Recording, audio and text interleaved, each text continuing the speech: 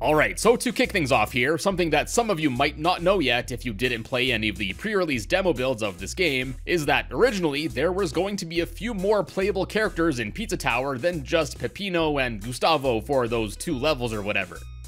And these playable characters are actually 3 of the bosses that you encounter in the game, with each of them being referenced by a single letter in the game's code. V for Vigilante, N for the Noise, and Pepperman is referenced as M actually, since P is already taken by Peppino. What's awesome though is that by fiddling around with the game's coding, remnants of these playable characters can actually be reinstated into the game. You can essentially swap Peppino's animations for the corresponding ones for each other playable character, and you can also basically re-implement their moveset and characteristics too. And out of all the characters that have leftover functionality, Pepperman is the most limited. Now apparently he was only planned to have been playable in the Refrigerator, Refrigerador, Freezerator level, and what remains of his moveset is really basic. He can dash left and right, ground pound, as well as taunt, but only mid-air for some reason. So yeah, his moveset is quite limited, making it pretty difficult to play through the game in this current state. Pepperman is also the only one of these playable characters that was never even playable in any build released to the public. Then next is the Vigilante, who would have actually been able to use his gun against enemies instead of a dash attack like Peppino. Now one interesting quirk about the Vigilante is that when dashing, his speed caps out at Mach 3, and as such he isn't able to break through the metal blocks seen in the game. To combat this, he was intended to have been able to use his dynamite attack that's seen in the boss fight to break these. However, this move was coded for using a 4th button or key input which was removed from the game, and as such this move can't really be used, so any stages with metal blocks aren't exactly playable with the Vigilante. Furthermore, he also can't use any of Peppino's transformations, so any stages that require those are also a wash. The Vigilante is also unique from the rest of the characters in the fact that, unlike every other character who can't die from taking damage, he actually does have a health system coded in for him. The default starting value is 100 hit points, taking damage would take away 25 HP, and health was to be recovered by collecting pizza toppings throughout a level, with the mini ones recovering 1 HP, and the bigger ones would recover 20. It sounds like an interesting mechanic, but I must say, in the spirit of the Wario Land games, I much prefer there to not be a health system. And finally, the last of the unused playable characters is the Noise. Now whereas Pepperman is the least developed playable character, the Noise is basically the opposite, as he was playable in the game for years during its development demos up until around mid-2022. Although when re-implemented into the game now, his moveset matches Peppino for reasons we'll get to in a bit, in earlier points in developing this game, he actually had his own unique moveset, including using a jetpack, being able to bounce around using his pogo stick, and more. Although it's not 100% clear why all of these characters were only kept as bosses and their playable aspects removed, the main developer of the game, McPig, had stated that he didn't really want half of the playable characters to be restricted, I assume in terms of their movesets, so I guess in order to keep the level experience uniform across the board, the decision to keep the baseline moveset was chosen. And this philosophy was especially seen in how the moveset of the Noise was changed. I alluded to it a bit earlier, but probably the main reason for the moveset change is that there's actually a whole 2-player co-op mode for the game that was scrapped. In this multiplayer mode, players could either help each other out to clear a stage or grief each other if they were feeling a bit more competitive, with each player striving to get a higher score. And yeah, in order for both players to be on even playing grounds with neither having any advantages or disadvantages, the decision to create moveset parity regardless of which character was chosen was made, and as such, after going through several changes and revisions, ultimately the Noise had his moveset altered to just be a copy of Peppino's. Now I think a multiplayer aspect to this game would be awesome, so I'm really hoping that one day something like this does get implemented, but I'm sure based on how fast this game is, it might be tough to implement unless each player would have their own screen. Interestingly enough though, there are still some remnants of this mode left in the game, but unfortunately they aren't exactly complete. Far from it in fact. And this co-op mode isn't the only mode that didn't make it into the final game, as there's also a hard mode for Pizza Tower that was scrapped. And unlike the co-op mode we just went over, this hard mode is found much more complete, and in fact is actually really easy to re-enable in the game to boot. Basically, all you have to do is enable the debug command in the Steam launch options, press F5 to open the command window in-game, and then simply type in hard mode true, and that's it, the hard mode is now re-enabled. Anyways, as you've been seeing, the main gimmick that hard mode would enable is the introduction of another scrapped character, Snick EXE, who is definitely not a parody of anything else. Now, Snick EXE actually wasn't intended to be the main obstacle in this mode, and he's only slapped in here as a placeholder for the intended enemy that was to be known as the Pizzamancer. But anyways, in this hard mode, as is seen here, Snick will basically be an extra annoyance and will throw down enemies to try and mess you up. Now, the extra problem is that you actually don't want to defeat any of the enemies thrown down by Snick, as for every 2 that are defeated, this also scrapped heat meter here will also go up. And once maxed out, Snick can spawn up to 4 enemies at a time, and it isn't until you take damage that the meter will go back down to 0. It's a cool little extra mode that I think could have offered a bit of extra challenge to those that are absolutely crazy at this game like some of the top speedrunners are. And speaking of the heat meter, now's a good time to dive a bit deeper into it. Although it did make its way into this hard mode as we discussed, this actually wasn't the original way it was intended to work. Instead of being tied to Snick throwing down enemies, it was instead once a big part in a level's progression, as you would increase the heat meter the more enemies that you would defeat. And as the meter increased, different effects would be triggered, enemies would start to move faster, and then ultimately there would have been a rage mode where enemies would unleash new unique moves that they otherwise wouldn't ever use. Similar to the combo system that is seen in the final game, the goal was to keep killing more enemies as fast as possible to get a higher score, while also avoiding taking damage. Feelings around this heat meter were apparently pretty divided in the community, with some fans not really feeling it was a good addition, and as such, over time, the mechanic of introducing exclusive moves was cut and the heat meter would only allow for extra score, until ultimately the mechanic was removed. Well, at least mostly, as in the final release of the game, the Tribe Cheese, Pizza Slug, and Shrimp Thug enemies actually have their filled heat meter attacks enabled by default, so in a turn of events, their normal intended attacks are the ones that go unused. And there are actually even more remnants from this, as several otherwise unused graphics for the heat meter are left over in the game too. These include the meter and internal red bar, a color palette showing how the colors would change as the temperature increased from cool to hot, as well as a TV graphic for Peppino for once he had reached a certain heat level, which can actually still be loaded into the game, and this is also still referenced in the game's coding. And this actually isn't the first iteration of the heat meter either, as there are even earlier assets for it left over in the game too. The first known version was seen like how it is left over in the hard mode, a dial with 4 pizza faces with expressions ranging from happy all the way to absolutely enraged. We can also see that there were once plans to mirror the pizza faces, and there were also ideas for different effects on the meter itself too. Another iteration for this heat meter idea was instead named Style Bar in the game's code, and for this, thought bubbles would have appeared above Peppino's face in the heads-up display, from mild to antsy to mad, and then finally the maximum level, crazy, where at this point some enemies' graphics would switch to using a different color palette, like the pepperoni goblins turning purple.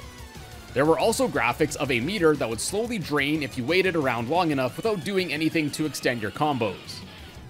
And furthermore, there are also several additional graphics for combos associated with different score multiplier mechanics that were apparently a predecessor to the heat meter. The first of these iterations was implemented in late April 2019, and although these haven't been seen in any of the currently publicly accessible pre-release builds of the game, this mechanic would have had these graphics in the top middle of the screen and would describe the currently achieved multiplier. Cheesy would be a basic 1x multiplier, mildly spicy would give 2 points, then there's stupid, not bad but not hot dog, and finally, of course, hot dog, which would offer a whopping 16 points for every enemy defeated or topping collected. Then the second revision of this combo meter mechanic was implemented in early May of 2019, and would have featured several graphics that would have appeared under the TV heads-up display graphic, and each multiplier would have resulted in a different pizza type. Pizza Pizza, OK Pizza, Super Pizza, and finally Devil Pizza. It seems like there were a bunch of really cool ideas for this meter, but it looks like, to keep things simple, the more basic combo meter that we got is what the developers had settled on keeping as the method of increasing score for defeating enemies. Now, before we move on, if you're enjoying the content and would like to help support the channel, consider becoming a channel member. It really helps me out a bunch, and you'll also get some really nifty channel perks to boot. Click on the join button below for more information. Anyways, next, let's switch gears and talk about the numerous unused graphics that are left over even in the current release of the game. And here, I first want to start with some of the most basic looking graphics, as they're basically just concept sketches. And these are for several scrapped attacks as well as phases for the final boss in the game, Pizza Head. For starters, there are some early sketches of Pizza Head looking down, extending his arm to grab something beneath a level, and then grabbing a spicy picture of himself before shoving it back down as he does in his battle. And then there's also this sketch of him throwing something, and this was actually seen as part of an attack where Pizza Head would literally throw Peppino's face at Peppino. Now, one sketch that reveals something a bit different is that here we can see that once Pizza Face was defeated, initially the idea was to see Pizza Head controlling it instead of him just sitting on the throne, as he ultimately ended up doing. Then next, there's also this early sketch of Pizza Head jumping out of Pizza Face instead of just getting launched upwards, as is seen in the final game. Oh, and we're just getting started here, as there are a whole bunch more early sketch graphics of Pizza Lad over here. Next are several sketches of some more unused attacks for the fight. These include him appearing in a musketeer getup, him getting ready to throw the Peppino face attack we mentioned earlier. There's actually a whole animation left over of Pizza Head opening up a present, which would have resulted in a backwards boxing glove spring attack.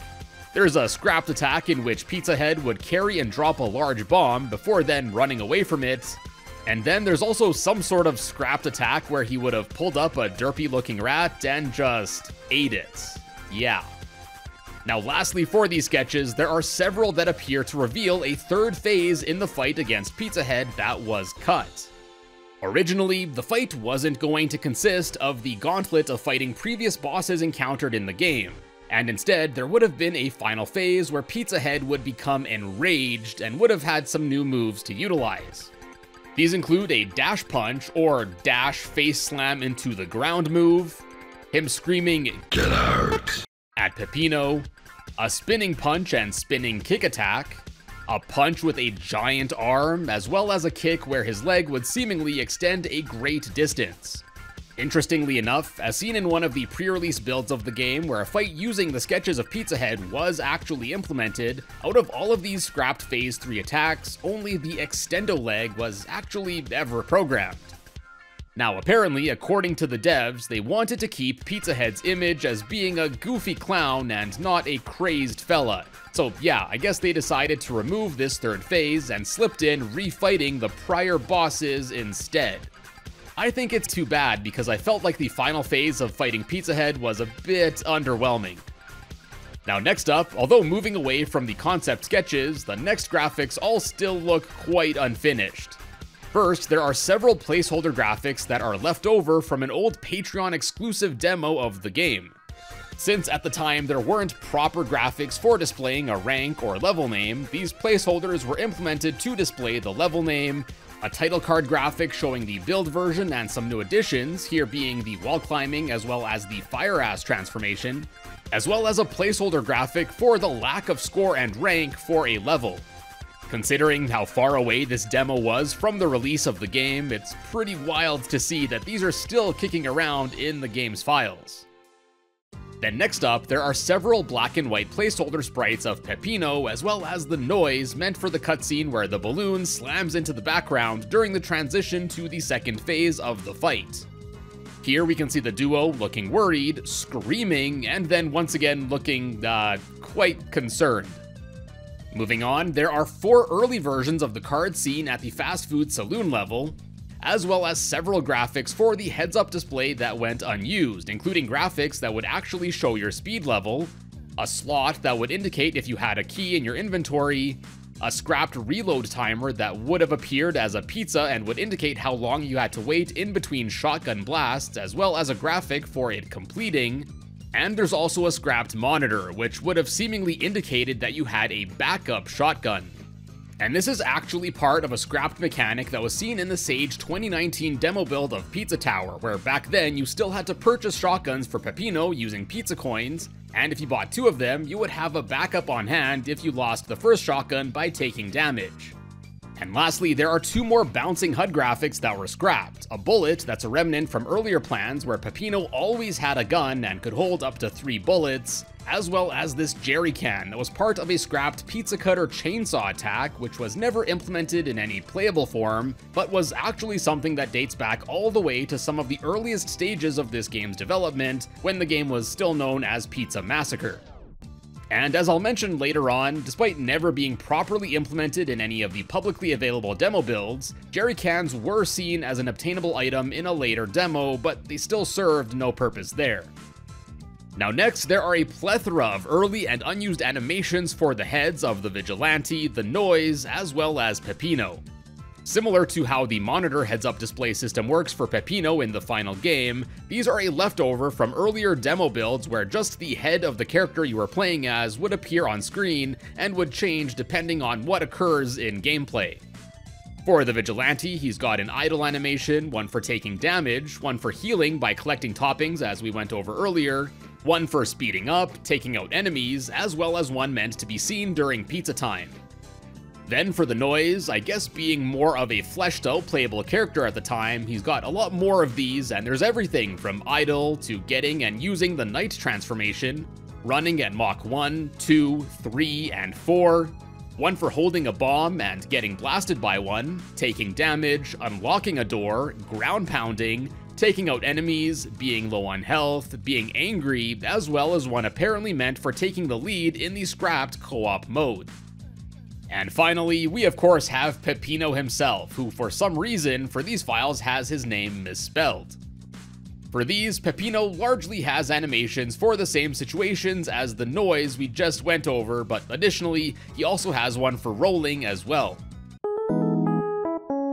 Although Peppino still had a default white shirt and hat in earlier builds, interestingly, in these, as you can see, he's seen in his yellow attire. Now this yellow coloring is apparently used as to not conflict with any other color palettes that Peppino can color his clothes, and since Peppino's eyes and teeth use white, his regular white attire had to be changed to something else. Then also left over in the game are graphics for this old pause screen, which would have featured only 3 options, each with a different Peppino facial expression, continuing, retrying a level, as well as returning back to the title screen. Next up, Captain Pizza Goblin, as seen in the Crust Cove stage, originally had a much different design. He looked much more human-like and had a red tricorn hat instead of the black skull one that the final design uses. He would yell fire seemingly after every shot, which I could see getting annoying. And then lastly, there's also this unused ending animation for when a player would clear the section that he's seen in, where his own cannon would explode on him, which I think is much better than the animation that was used in the final cut. Next up, we got a pair of unused animations for the old design of Pillar John. Now you might have seen this old design if you found the old tower secret in the first floor of the game. I think these little secrets are awesome as they show off a bunch of early and unused concepts, most of which we'll dive into a potential future video, but for now our focus is on this guy. The first leftover unused animation for Mr. Pillar here is one in which he is seen opening his mouth. And this is actually from an also scrapped mechanic in which before bashing him to activate pizza time was even a thing and pizza toppins were to be used for progressing to the floor boss, the player would have instead had to feed John Pillar all 5 toppins within a level to proceed. And after feeding him all 5 toppins, he would give the player a nice grin, and this is also an animation that's still left over in the final game too. And while on the topic of scrapped mechanics, next up we have this screen that would have been used after beating the game. Instead of being given a completion rank, which you could improve by going back and finding more secrets and such, originally, once you had beaten the game, as you see in this graphic, your judgment would have been final, and you couldn't do anything to improve your judgment other than to delete the save or just start another one. I think this would have been a bit excessive and probably would have turned off many players from trying again, so I'm glad this change was made. And now, last up for this video, there are several sprites of either early versions of Peppino's transformations or some that never got to fully see the light of day. Originally seen in the credits for a 2018 demo build of the game, there were basically teasers of upcoming transformations that were planned to be added. For those that did end up getting implemented, we got early transformation graphics for the cheese and cheese ball, barrel, as well as pizza box. And then for the transformations that didn't quite make the cut, there's a sprite for the scrapped meteor transformation, some spinning transformation that would make Peppino seemingly get sick, one where he would become red, one where he would seemingly run fast, one where he would get drunk or something, and this seems to have taken inspiration from Wario Land's Crazy Wario. There's some sort of transformation where Peppino would become green with a red nose, a transformation where Peppino would get absolutely jacked, one where he would become Swiss cheese or something, and finally one where he would become some sort of superhero, again likely taking inspiration from Wario's Wario Man, but it obviously also bears resemblance to the Noises getup, so my speculation is that maybe this would have swapped Peppino's moveset to the Noises back when it was still different. Although I am certainly a big fan of the designs and range of all the different transformations that were implemented in the game, I still can't help but feel a bit disappointed that we didn't get at least a few more of these, but I guess ultimately they may not have worked in the game with how the devs had intended.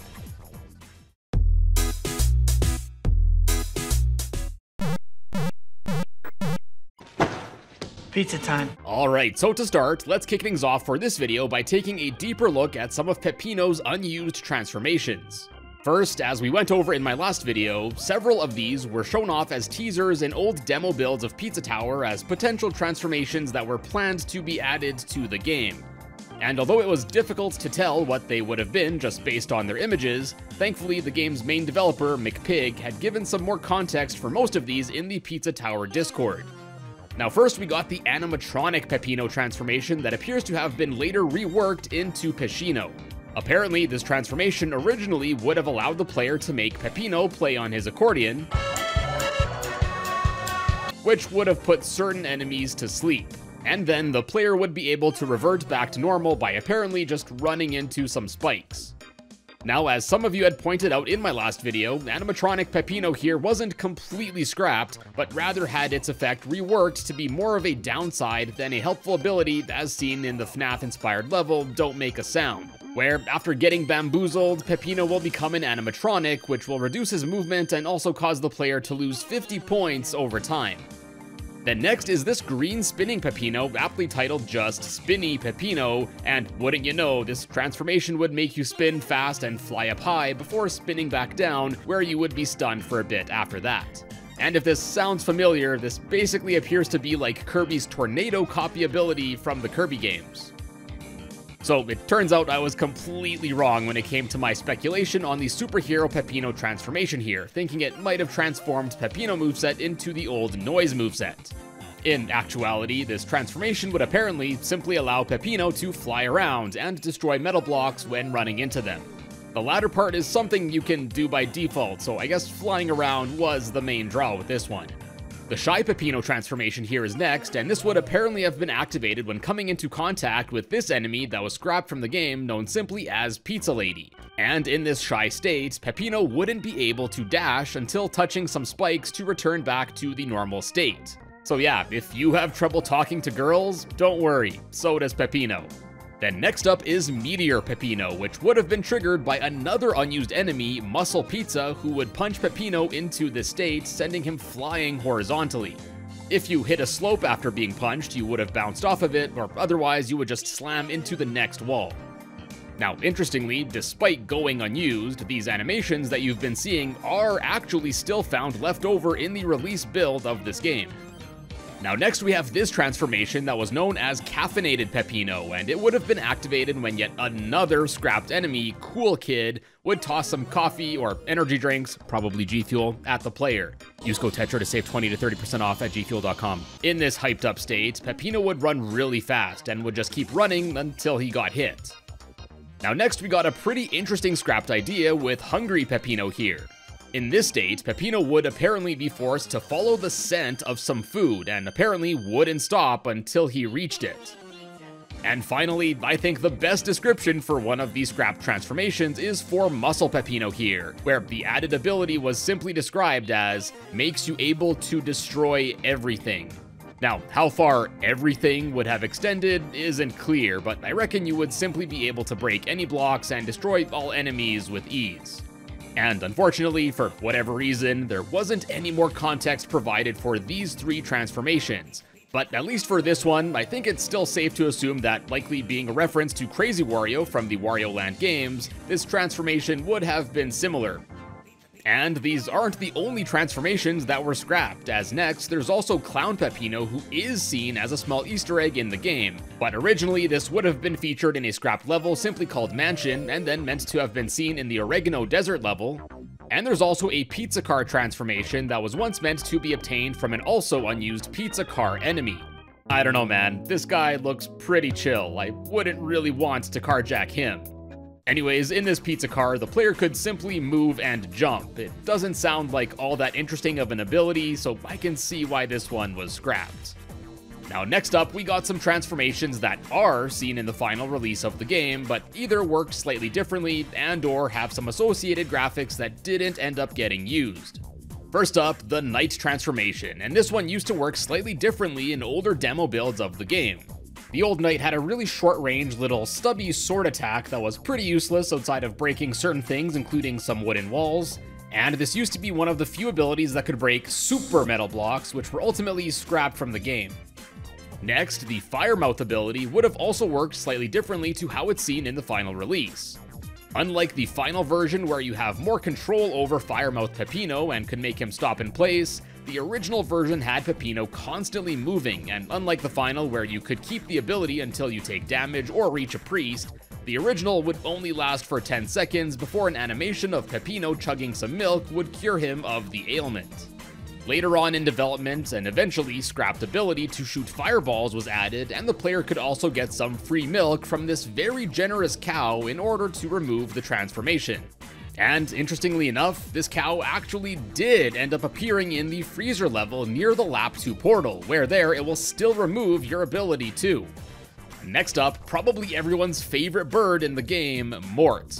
Although originally, when first introduced, he functioned around the same as he does in the final, instead of losing him when reaching a priest, you would instead have lost him to a comically large pile of corn. Interestingly, between his first introduction and the final version of Pizza Tower, there was one demo build where Mort actually functioned a bit differently too. Instead of chilling on Peppino's hat, he would have started to just follow the player around and could then be thrown around as well.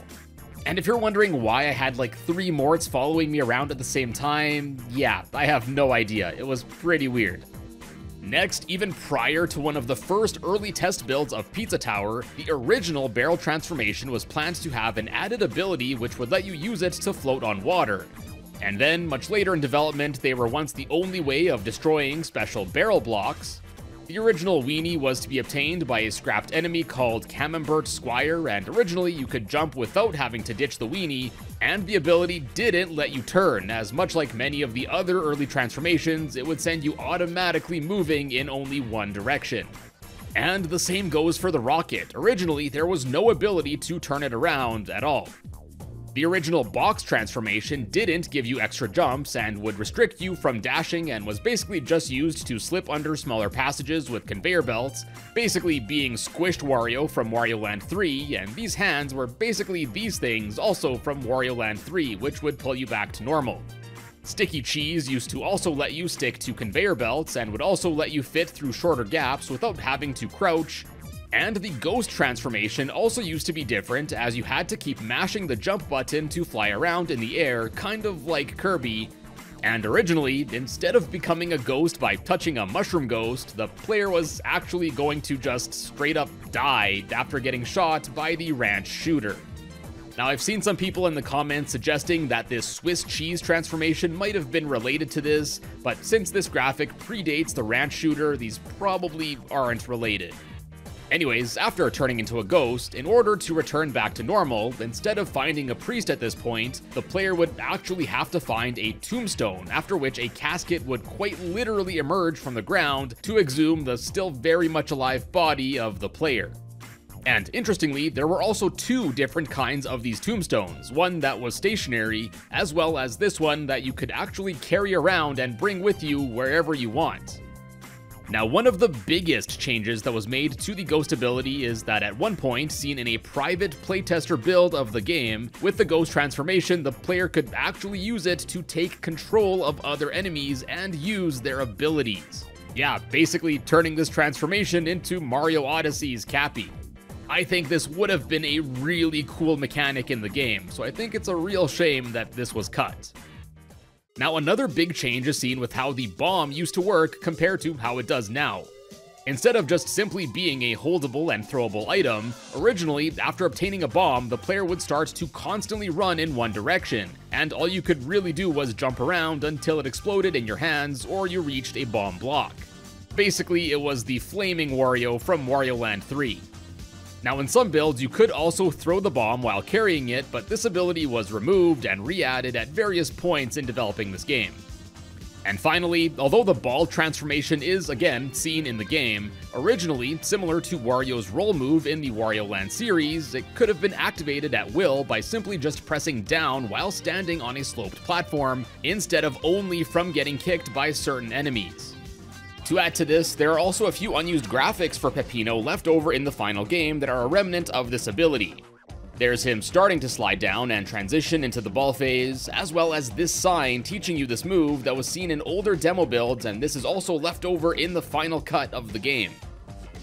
Now, I've mentioned some of the other unused playable characters in my previous video, but they also have various animations for the game's transformations, as I guess a remnant from back when they were still playable. For one, the Noise had his own set of night animations, from picking up the sword, or sork, from the stone to apparently eat some spaghetti, to walking, jumping, falling, and everything in between. There's animations for the ball transformation, flying with Mort, as well as throwing him, rolling in a barrel, riding a weenie, some unique animations for his fire mouth transformation, including him eating the spicy chicken wing, running with his mouth on fire, as well as his head turning into ash after getting some milk, some for the fire butt transformation, Ghost Noise, who would bear some resemblance to the Boo enemies from the Mario series, unique animations for Cheeseball, Bomb, Rocket, Clown, a Tiny Noise, which would have been his version of Peppino's Boxed, a Cheese Rat, which would have been the Noise's version of the Sticky Cheese transformation, and finally, probably my favorite, is instead of a shotgun, the Noise would actually get a massive minigun instead, as he is almost seen using in his boss fight before Noisette takes him away. And although most of the moveset became the same between the Noise and Peppino, this minigun actually worked differently than Peppino's shotgun, as it could fire off numerous rounds instead of a single blast. Then, surprisingly or unsurprisingly, depending on how you look at it, there's only one unused transformation ability for the Vigilante, and that's just for his transitioning to and using the ball transformation, where it was less so a ball and more so him just slugging along. Now, one scrapped playable character I haven't gotten to talking much about yet outside of his EXE appearance as a placeholder for the scrapped Pizzamancer enemy and the also scrapped hard mode remnant seen in the final game is Snick the Porcupine, that once again is definitely not a reference to anything else. Anyways, I'll talk more about Snick once we dive deeper into some Pizza Tower demos in a future video, but for now, Snick would have also apparently been able to get a transformation similar to the Knight once called Robot Snick instead. And although definitely not scrapped, nope, don't know who could make that mistake, Snick would have also had unique animations for the Fire Butt transformation where he would turn into Fire First Snick. Hell yeah. And lastly for Snick here, he also had unique animations for the Bomb transformation where his whole body would seemingly become a bomb and he would gotta go fast before exploding. I really like Snick. I hope he ends up getting added into the game in a bigger role someday. Now, before we move away from the unused graphic stuff, in my last video I had went over several unused concept sketches for Pizza Head that were for a scrapped third phase for his fight. Well, as many of you had let me know in the comments, these were actually seen in an old playtester beta build where a fight against literal concept art would have happened after defeating an old version of Pizza Face. The fight appears to take place in a boxing ring, and probably the most interesting thing is that in this fight, at this stage in development, we actually had a life bar for each fighter in typical fighting game fashion. And yeah, here we can see a bunch of the scrapped attacks that we discussed in my last video, from the backwards boxing glove present, to the musketeer getup, and even the extendo leg kick. In one recording of some gameplay of this fight that was floating around the internet, music from a very old YouTube video called Ronald McDonald Insanity was playing in the background. If you've been around the internet for a while, chances are you've probably seen this at some point. Anyways, this had many people speculating that maybe this song was once intended to be added for this fight, but unfortunately, since these playtest builds have been leaked recently, it's been found that this wasn't actually the case. Additionally, there's also some more concept sketches that show off a few more aspects to the scrapped third Pizza Head phase. There's art of him yelling out his attack, showing that Peppino would have to duck down to dodge it, Pizza Head getting enraged, some flailing arm attack.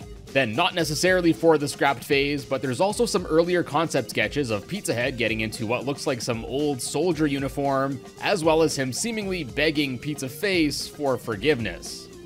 And interestingly, there are also a few sprites that were actually made up for this fight that have seemingly never been used, and here we can see not only Pizza Head getting enraged, but also another seemingly scrapped form for Peppino, where he would go absolutely beast mode in this fight.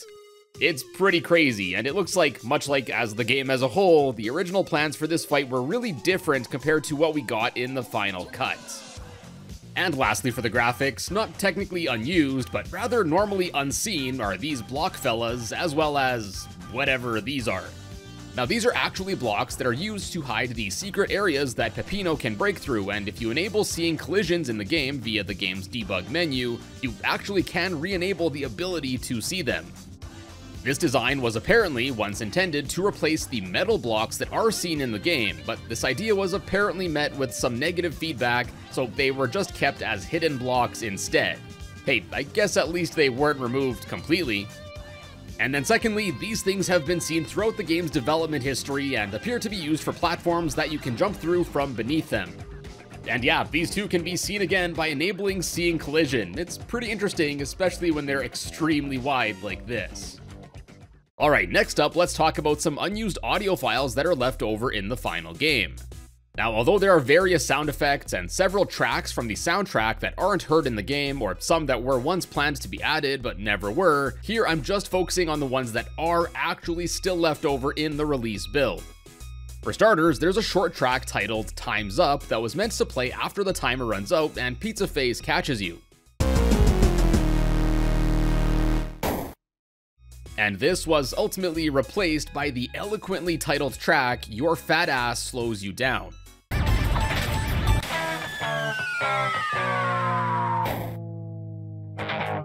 We then got a track just titled Spaghetti that's listed in the files as Medieval Remix, and this is actually a remix of the Cold Spaghetti track made by Clashy Jitto.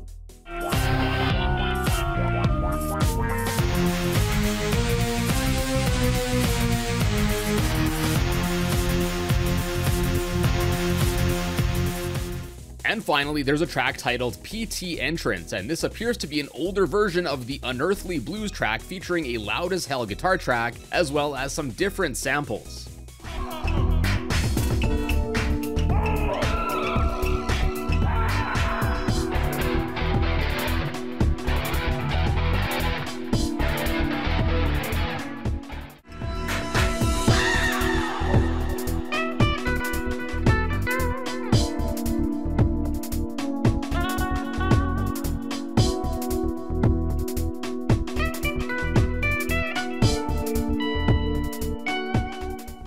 Now next up are a pair of music tracks that can be heard in the game in one form or another, but their original intention was much different.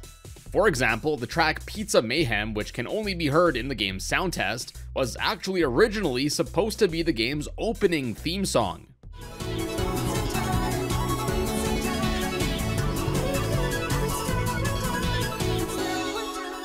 Yeah, this song went from the planned opening theme to being relegated to the sound test where only a fraction of players would ever hear it. Talk about downgrade.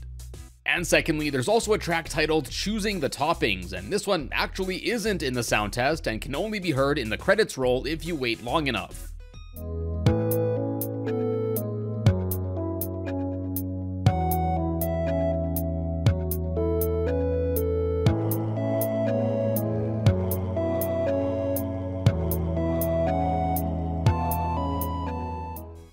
Now, before being relegated to this spot where also many fewer players would hear it, it was actually once intended to be used as the background theme for an apparently scrapped level editor that was also once planned for Pizza Tower. And lastly, as a bit of some cool trivia, on Mr. Sauceman, the Pizza Tower composer's website, we can see a bunch of his work over the years. And among these is a scrapped game that he worked on in 2017 called Betrays. And if we take a listen to the song here, you might hear something similar.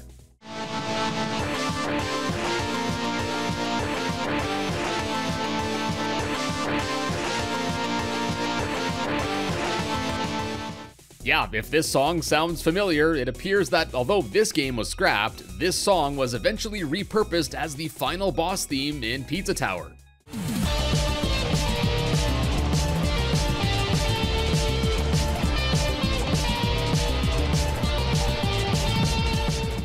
Definitely a good thing that the song ended up getting reused because it absolutely slaps.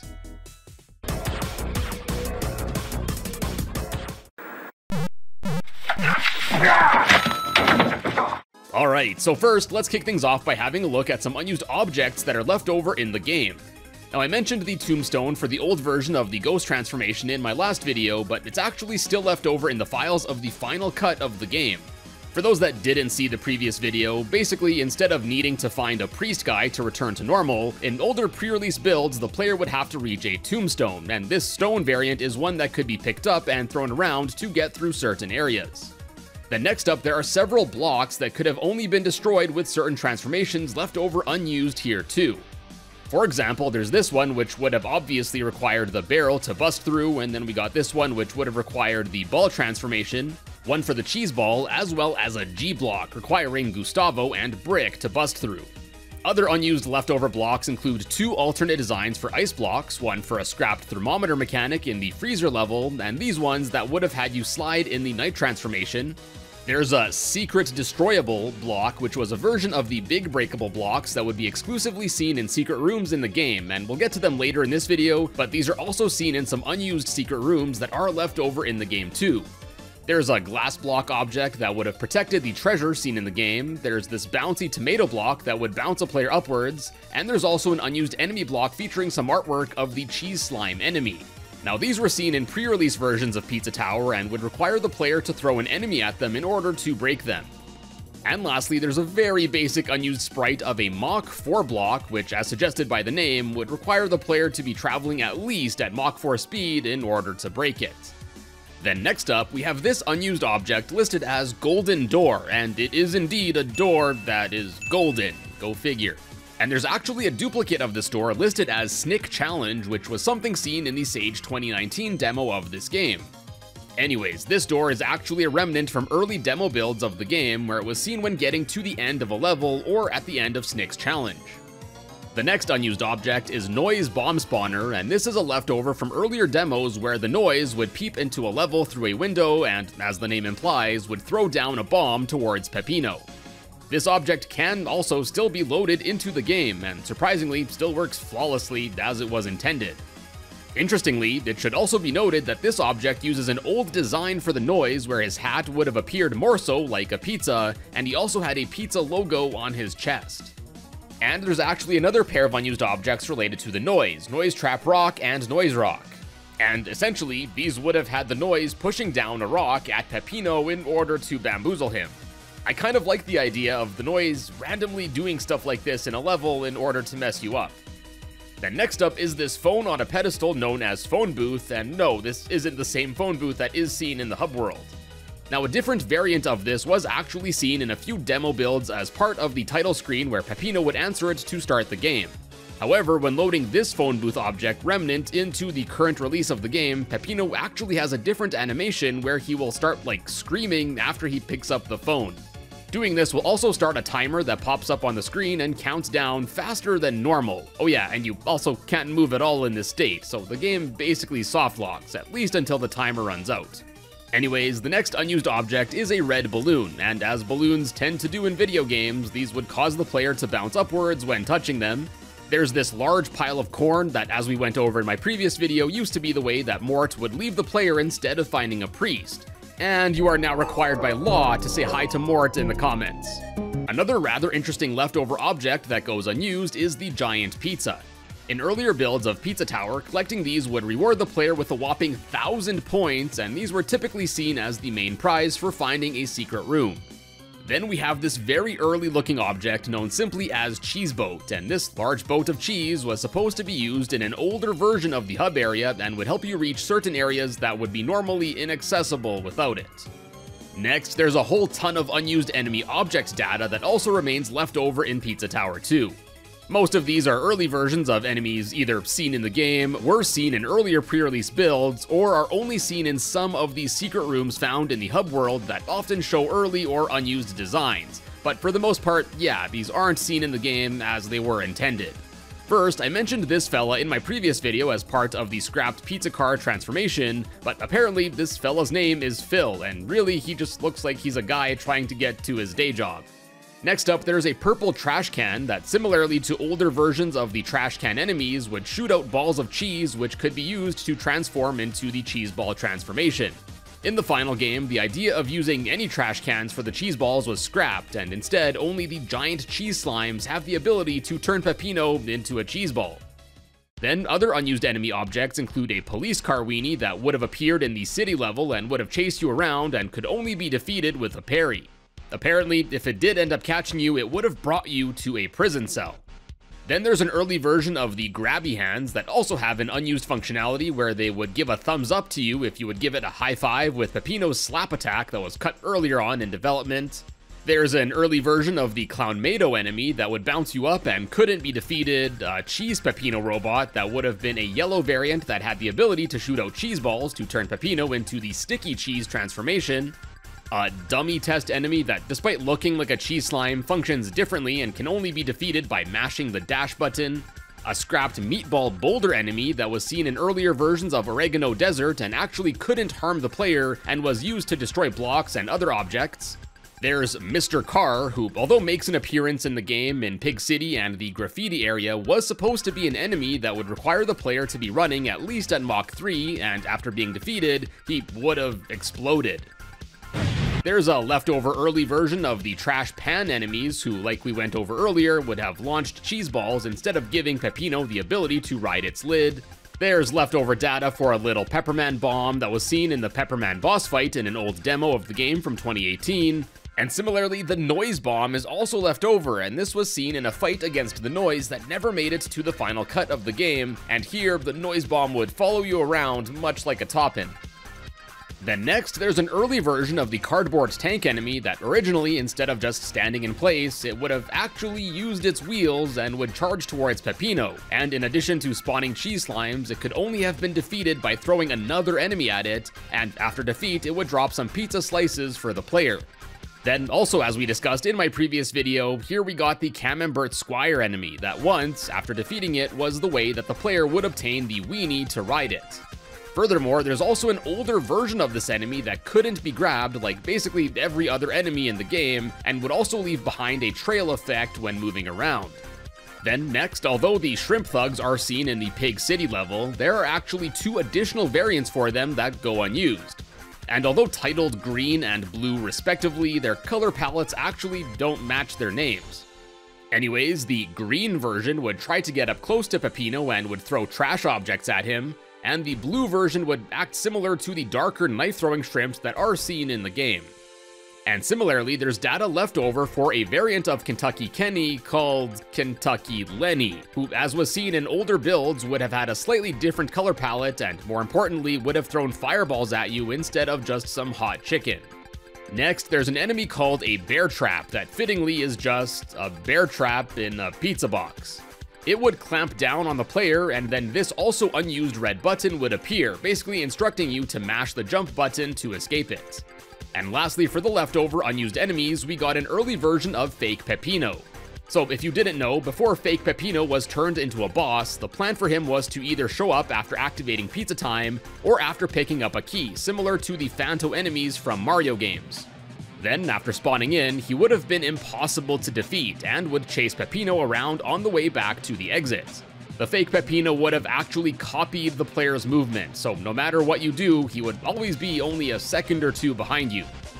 I recently personally experienced some of this in an older playtester build where this early Peppino can be seen in a level titled Top that was scrapped, and honestly, it's pretty unnerving. Then, also related to Fake Peppino, leftover unused are his arms and legs, and these were apparently meant to have stuck out of walls and would attack the player too. Now those are the enemies that go unused, but there are also a few behaviors for some enemies that were scrapped for the final build too. And these are actually part of the scrapped heat meter mechanic that I went over in my first video, where in older pre-release builds, getting combos and filling up the meter would cause enemies to perform new unique moves, and yeah, I guess at least a few of these are still left over in the final game too. These include the pizza soldiers whipping out a pizza cutter, Pinacools doing a spin attack, and this one unfortunately isn't left over in the game, the cardboard tank dashing forward like we went over earlier, then similarly the Fork Knight would also use a jetpack to charge forward, and the Pincer also had a similar lunge attack.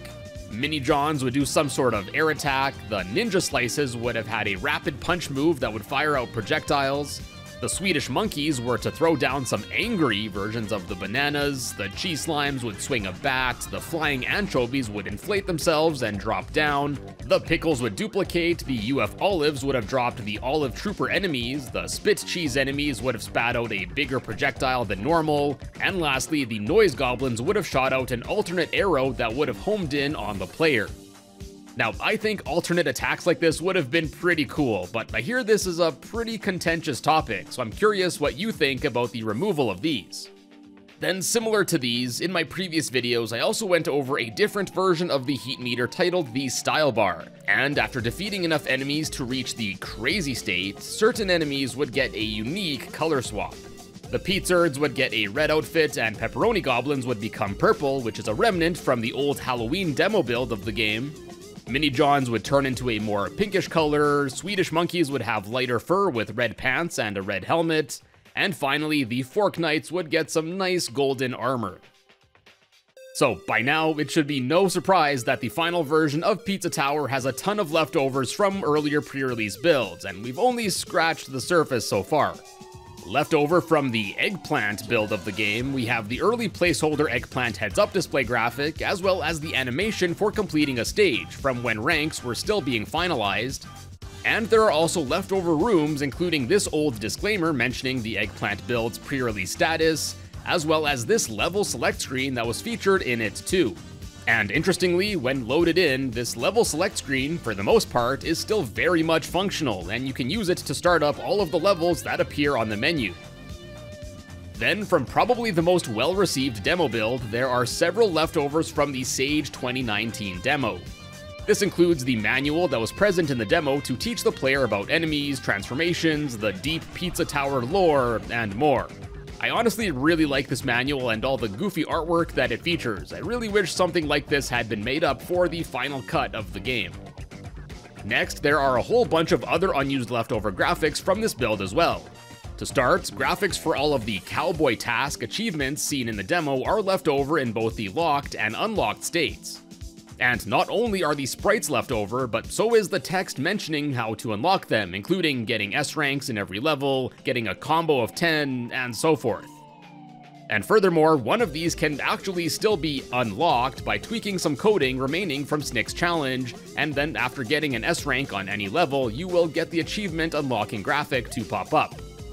And to add to all of this, remnants of the Cowboy Task room showcasing all of the achievements is also left over in the game, but loading into it just causes the game to crash. Also left over are graphics for the Sage 2019 building, the signs for the Cowboy Task room, as well as for the tutorial stage. There's the very well-known sign pointing towards the scrapped playable character, Snick the Porcupine. Yes, it is him.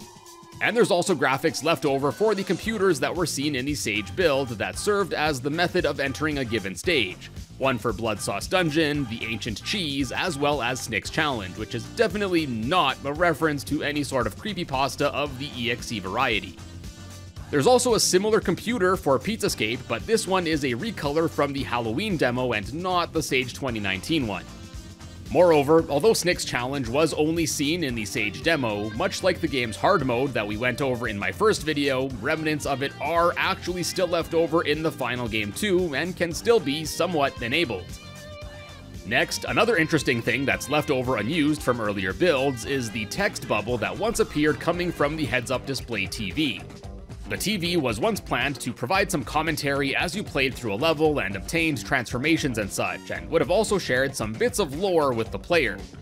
Apparently, since it was deemed that not many people would have taken the time to actually read the text while playing through a level, the concept was simplified to just teaching the player how to control Peppino in the beginning stages until ultimately the decision to just scrap the concept was made. But yeah, this is another thing that can be re-enabled in the game, and if you edit the code, you can also customize the text to say whatever you'd like it to, and you can also display whichever TV screen you want to. Next up, in my last video, we went over some unused songs left over in the game, but there are also a few sound effects that never ended up getting used. These include an old sound effect for loading Peppino's shotgun, and then there are several enemy screams. As a little fun fact, these were actually recorded by a few members of the Pizza Tower Discord server as part of a contest that was held there. These would only have a rare chance of playing when defeating an enemy, and there were apparently 10 screams that won the contest, but out of these 10, only 3 are left over in the final build. Oh yeah, also here's your volume warning, as 2 of these are, pretty loud.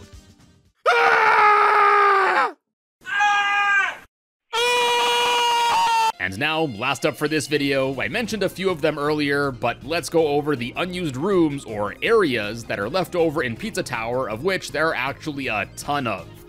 Now, we won't be going over all of them here because we'd probably be here all day, so I just want to focus on some of the ones I found most interesting. So first, let's start things off with a few cutscenes and title screens that are left over from earlier demo builds. First, we got old real title screen, and here you could either choose to erase your save file settings with the door on the right, bring up an options menu with the counter at the middle, or start the game with the phone by the bathroom on the left, which would bring up an old character select screen that would have let you choose between starting as Peppino or the Noise, as we went over in my previous videos. Now, what's extra interesting here is that there's also leftover functionality from an old Christmas demo of the game that can be re-enabled, which will result in Santa Claus swooping in and picking up Peppino.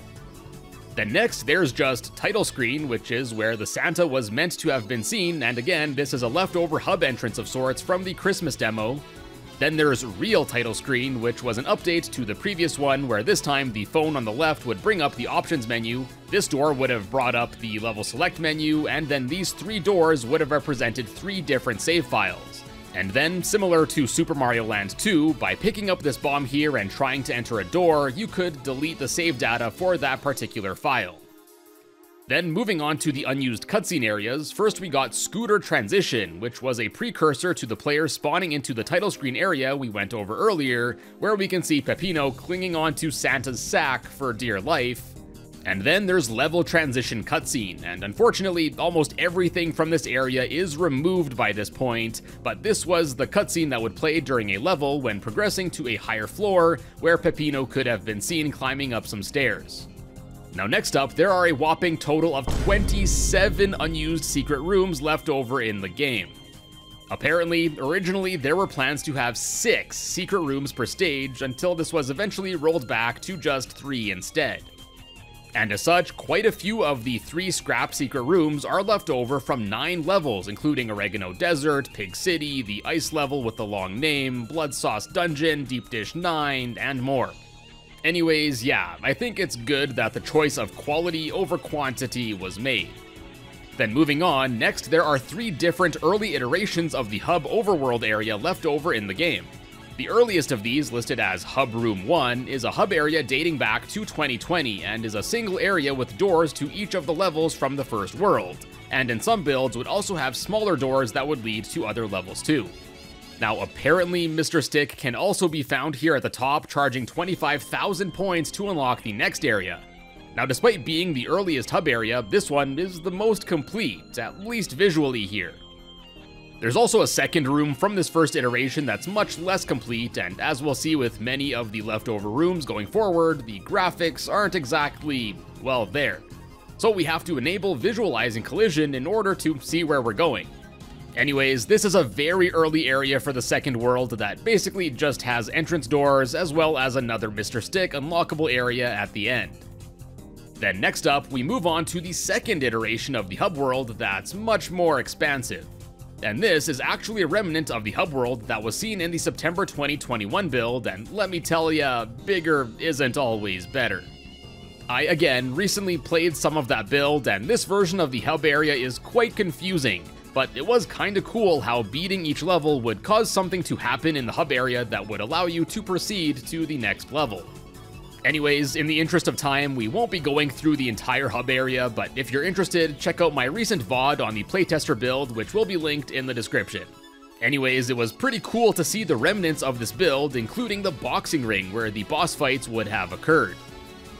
Then there are only 3 unused rooms that are a remnant of a third iteration of the hub area that was worked on quite late in developing the game, from a time where, although much of the hub area was how it is seen today, the game's developer McPig attempted to revise the hub area one last time. He then came to the conclusion that only World 1's hub wasn't up to par, so eventually this third iteration was scrapped and just the first world was redone.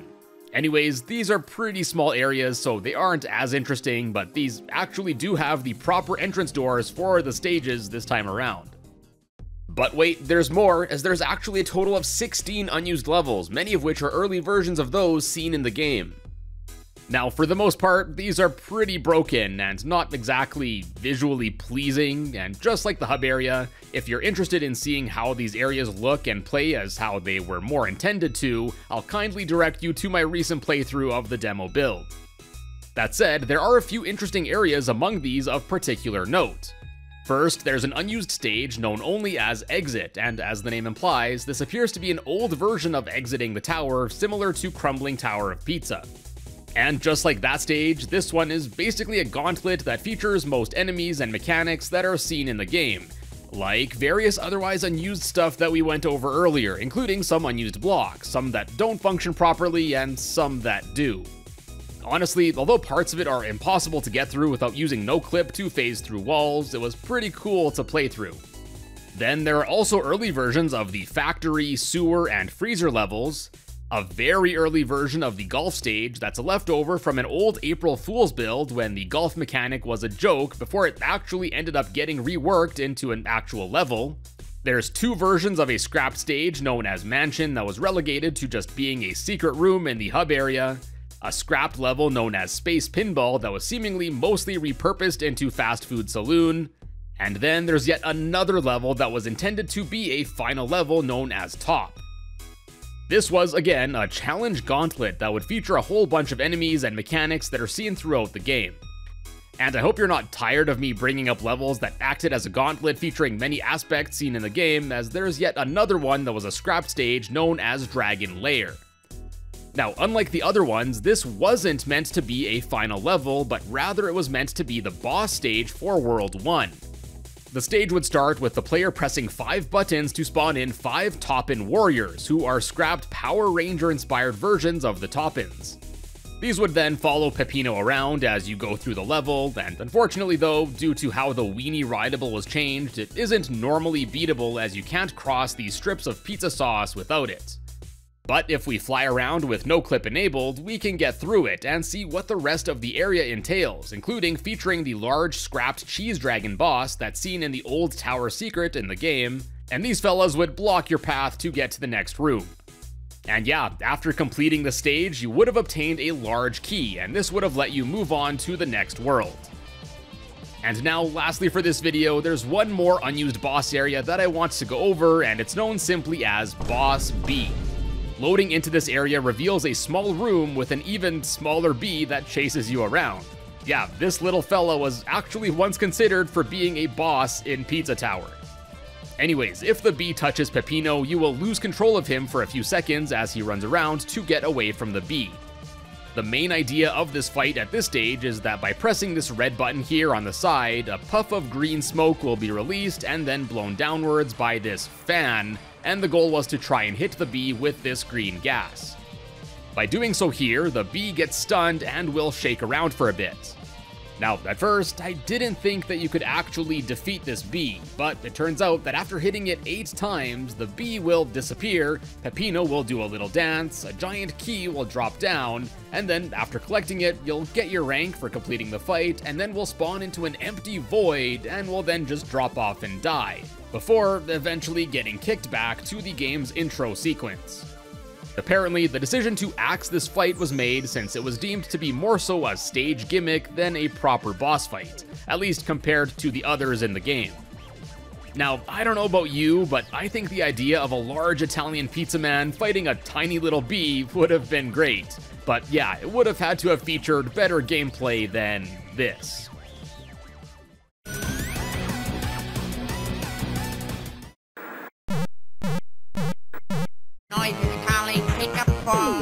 Now, before we get started, I do have to reiterate once again that we won't be going over all of the pre-release Pizza Tower builds in this video, as there are easily over 100 of them, but I'll be focusing on some of the ones that I think are more important in the story of this game's development, as well as a bigger focus on those that have been made publicly available. So on that note, although it may not be the first build ever created, the first one that's publicly documented dates all the way back to July 15th, 2018, and it's simply known as the early test build. For starters here, this build features a different moveset for Peppino. He lacks any sort of attack move, there's no wall running yet, and Peppino can basically only dash, jump, and super jump. And the first of many similarities to the Wario Land series is that just like in those games, in this build Peppino could actually jump higher than normal by holding up as he jumps. Wario Land was obviously very influential in the development of this game, so it shouldn't be surprising that various things from Wario games are used in here as placeholders. Other things borrowed from Wario games include Wario sound effects still being used for things like collecting toppings and rolling, the flaming Wario theme from Wario Land 3 plays when picking up a bomb,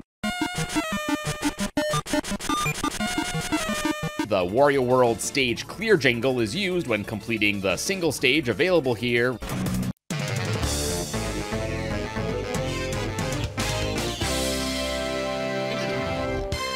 and more. Then onto the actual stage itself. Being this early in development, it's no shocker that it isn't the most groundbreaking level you'd see, and it's basically a mix of a tutorial stage as well as a rudimentary way of showing off how some transformations like the knight work. And speaking of the knight, here it has its early controls where it's much slower compared to the final version, and it also lets you do the rather useless little stubby jab attack. This was also way before the priest or any other methods like that were introduced to remove transformation, so for a while, the only way to get rid of a transformation was to take damage from an enemy or touch some spikes. There are 2 secret rooms that can be found in this level, both of which are structurally different than in later builds and are more akin to those seen in Wario Land 4, and as you can see, they use a nice real picture of a pizza as a background. Another big change compared to the final here is of course the old heads-up display that has the speedometer, head graphic of Peppino, as well as old point counter. And this old HUD was used for most of the development of this game all the way up until an April 2021 build. Once reaching the end of the level, we can see that there's a severe lack of Pillar John.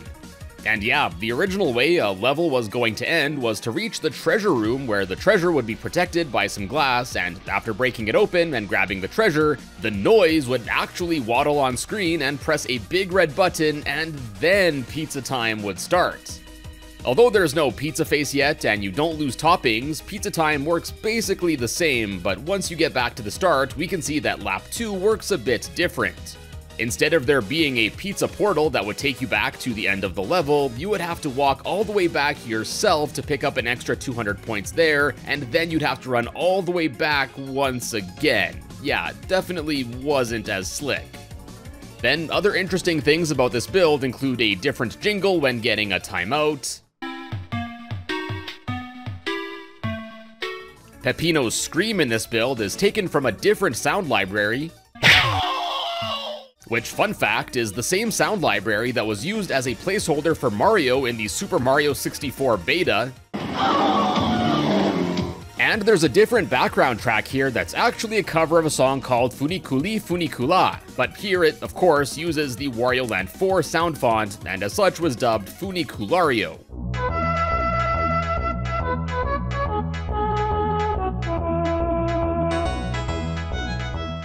So I mentioned how the bomb transformation uses the Wario Land music earlier, and it looks like, much like Wario Land 3 and 4, each transformation was intended to have unique music, as the night transformation also has its own placeholder music too. This time it's Frog's theme from Chrono Trigger, which honestly sounds pretty dang epic.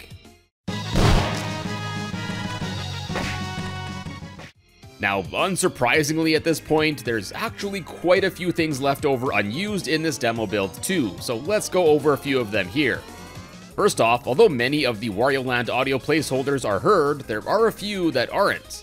These include the Wario Land 4 minigame shop theme that was meant to be used in an also unused title screen area,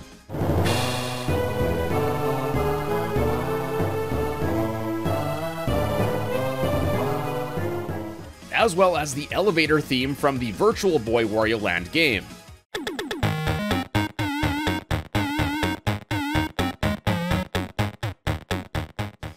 Next, there's remnants of a scrapped mechanic in which after reaching Mach 3, the player was to enter a boosted state where Peppino could go faster, do a ground pound, which at the time wasn't part of his normal moveset, and also do a super jump, and this Mach 3 ability also had unique running animations that only get used for a single frame in this build normally. Anyways, this scrapped ability, as seen in this developer footage, has been compared to the Shine Spark ability from Metroid games. Then next, what I think are the most interesting unused leftovers are various unused areas. Now, most of these are just really early and basic levels that mostly just use blue blocks, but there are also some unused levels that are a bit more polished, similar to what's normally featured in this build. Anyways, these unused areas include an early boss fight area against Pepperman where it's much smaller, making it a lot more difficult. There's a test area that was used to test various things like enemy behavior and John Pillar. And then the other rooms also seem to have tested various things, including pushing around a box, boxes that you could bounce off of, boxes that you could seemingly ride on, water that would force you a certain way, blocks that would push you back. Here we can also see the old barrel graphics, as well as the later scrapped ability to use it to float on water. There's the hooks that were scrapped, and more. Anyways, I think these rooms are pretty sweet, and it's really cool to see the game in such a rudimentary state of development. Then for the unused levels that are a bit more complete, these would have been accessible on the old title screen, an easy one as well as a harder one that would have been hidden in this wall here. The easy level is basically another tutorial stage of sorts, and the hard one is that same level again, but with more enemies, spikes, and oh yeah, it's kinda darker. Not really much to say about this one. And that's basically it for this build, but it would be a crime to not mention the derivative Peter Griffin version of this build that was built on July 21st of 2018. Yes, you heard that right, there was a joke build that quite literally just slaps in a graphic of, Peppino Griffin. Hey Lois, I'm a funny pizza man. Besides this, the build remains basically the same, except for getting further in the level, which will trigger more meme audio, and this will start playing a remix of the Cool Whip exchange between Stewie and Brian from Family Guy. Yes, this is a real thing that happened. After this came several tester builds that eventually led to a publicly released Halloween demo on October 31st of 2018. And there were many additions seen in this build compared to the last one. There was a proper title screen, a sequence leading up to the pizza tower where if you didn't know about it, the ground would break apart leading to an old tutorial level, and of course the main part of this demo, a new ancient tower level. Here the player would climb several floors of the tower. John Pillar was added into the game now, but not in a way to end the level, but rather if you collect all 5 toppins, you could feed them to him in order to unlock the optional secret treasure room. And oh yeah, Peppino was now given an attack. He could now slap around enemies who could actually be defeated in this build. Additionally, by using some pizza coins which could now be found around the tower, the player could now buy a shotgun that could also help in ripping and tearing through enemies. Getting through this tower would end up culminating in a boss fight at the top against none other than Pepperman. And although the character is the same as the one seen in the final, this fight is much different. The Pepper fella basically only has the one dash move here that you have to dodge, and after doing so, you could slap him around, and as he took damage, he would start to lose color until finally being defeated. And then, once defeated, the noise would once again waltz in order to activate Pizza Time. Now, if you managed to get an S rank in this build, you would have unlocked a secret dance room, and as the name suggests, here you can just see a whole bunch of characters dancing. Now, apparently, fans were able to submit idle and dancing animations for any sort of character they would want, and as you can see, there wasn't really much quality control for them at this time, so yeah, basically anyone that made a submission had their stuff added in. Then, as far as unused stuff goes in this build, there's this strange pizza arcade image that was meant to be used in place of the Made with Game Maker Studio splash screen that normally appears when starting up most of the early demos. Now, this appears to be a screenshot from a map made in Gary's mod, but it's currently unclear exactly where this is from. Following this Halloween demo was a demo known simply as Demo 2 that was released over a month later on December 5th, 2018. In addition to the tower level from the previous build, this one also introduced a factory level that would one day be reworked into the Peppybot factory, and here the old versions of the Pizza Box and Cheese Slime transformations were featured. Additionally, the Pepperman boss fight was removed, and in both levels, finally, although still different, John Pillar is used at least part of the way to start Pizza Time. This meant that unlike most builds of Pizza Tower, here the player was required to collect all 5 top-ins, as you would need to feed John Pillar all 5 of them to unlock a door that leads to the end of a level, where you have to shut down the noise's propaganda broadcast, which will activate Pizza Time. Here, the pizza coins also had a different function, as instead of being used to buy a shotgun, they were now used to unlock a sort of challenge level for each stage. And these basically tested your skill using the transformations found in each level under a time limit, and they are honestly really challenging with the amount of time that you're given. Now, moving on to the end of 2018, there's one of the wackiest builds of Pizza Tower that was made. The Christmas Race build, or the Grinch build as it's colloquially known as, which was released just in time for Christmas on December 21st, 2018. Now, this was apparently a joke build that was made for an event at the Pizza Tower Discord server, and yeah, as you can see, there are a lot of crudely made graphics implemented here, and in addition to Santa waving at us in the background, Peppino was given a nice festive color palette too. And the main gimmick of this build revolves around these flickering snow fellas, where if you touch them, the level will completely reset, putting you back at the start. So basically, you're tasked with getting through the entire level in only 3 minutes while doing your absolute best to avoid these at all costs. And not to mention, all attack moves were removed here, so the only way to defeat enemies is to dash through them. There's, of course, more memes found throughout this level, including a dancing Grinch, videos of Santa Claus, more Grinch, and more Grinch. And if you're a mad lad, you might recognize these Grinch memes are all from Grinch's Ultimatum. Now, like I mentioned earlier, this was made for an event at the Pizza Tower Discord server, and apparently the first 3 players to get to the end of the stage and send in a screenshot of this area would win free access to the first Patreon build that was going to be released. And although it may not look like it all dressed up like this stage is actually a very early version of what would eventually become Oregano Desert. And speaking of the first Patreon build, that one is up next, and this build was released on January 12th, 2019. There were originally plans to release a Patreon build every month, but unfortunately this didn't end up happening. Compared to the previous non-Grinch meme build that we covered, this build also had a desert and mansion level that were included.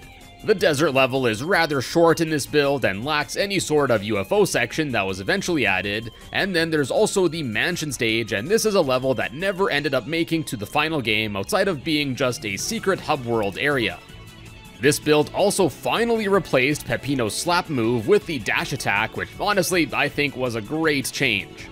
That said, when you do dash into an enemy, you still slap them around for a while, which is kind of annoying, but it's a step in the right direction. And another neat addition that's seen in this build is with this pizza that's been added to the heads-up display.